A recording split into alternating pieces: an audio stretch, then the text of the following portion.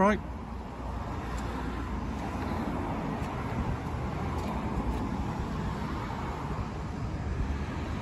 Right, here today we have a Suzuki T20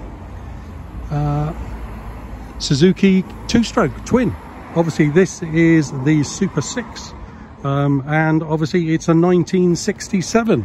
So yes, 1967, so probably one of the oldest bikes that we've had in stock.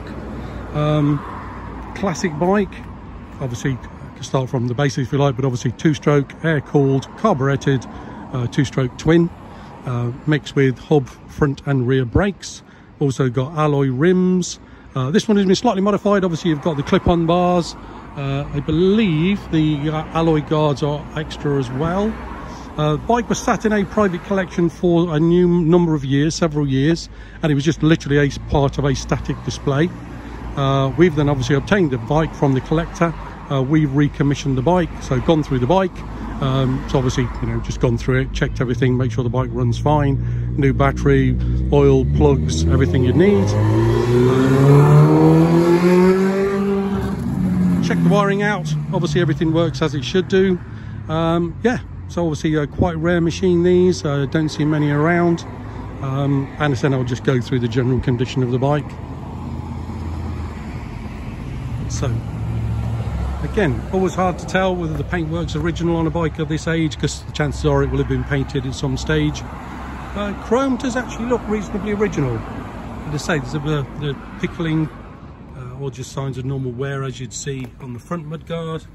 Obviously alloy rims. They actually look like Barani rims, so yeah, they are age-related Baranis on there by the look of it. Standard exhaust, not been replaced. And as you can see, we've gone through with new jets and stuff in the bike. Obviously cleaned all the carbs out. Again, I would say at some stage looks like the frame has been stove enamelled, because obviously that's very, very clean. I say rear mud guard, you say that has got obviously signs of corrosion on there, and obviously the chrome, so obviously probably either need replacing or re-chroming, repairing and re-chroming.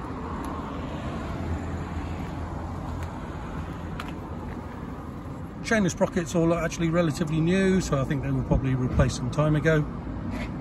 Don't have the rear foot pegs, but as you can see, they literally just screw straight into the brackets there through the exhaust, so a universal set will probably fit straight on there. As you can see on this one again, new jets and stuff been fitted to the bike. Looks like the end of the fuel tap has come off at some stage, but it doesn't stop it being used. It's just not as long as it was. As you see, new plugs, new gaskets on the exhaust. So as I said, we've just gone through and recommissioned the bike really. And say the bike has been ridden by one of our technicians who said it rides lovely.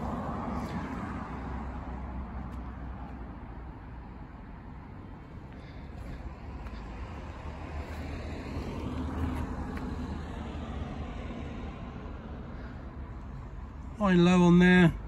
I think that bottom one might be for the horn. It is. Not sure what the other one would have been, but obviously there's nothing in there at the moment. But you've got your high and low and your horn.